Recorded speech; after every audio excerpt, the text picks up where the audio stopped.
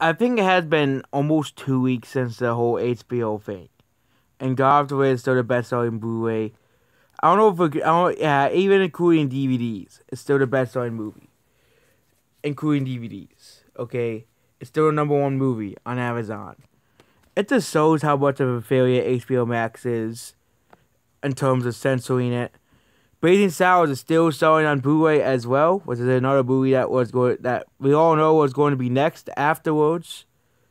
And yeah, we can go over other movies that were selling on Blu-ray, but yeah, this is very significant basically because I think it was 10 days ago the whole God of the Wind thing happened and HBO took it off the service and you couldn't see it on HBO anymore. And yeah, some other similar stuff are selling as well. Beverly Hill Cop, that's in the top 10. And yeah, that's another show that people know are going to be censored as well because of all this stupid stuff going on. And yeah, God of the Wind 75th anniversary, they're selling these for $37, okay? It's not outselling full, God of the Wind, $45, $46. It's outselling full price movies, basically, okay? Outselling full price movies, okay? Little Women's only $10. This just shows how poor Little Women's selling on Blu-ray. No one's buying it.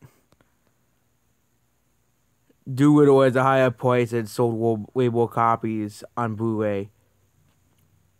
But yeah, God of the Wind is still the #1 movie on Amazon. Okay? Twitter lost, basically, yeah, okay? I don't think it's gonna be #1 forever.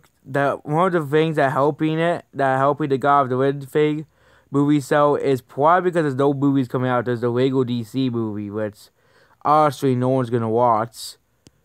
And yeah, that's basically it. Goodbye.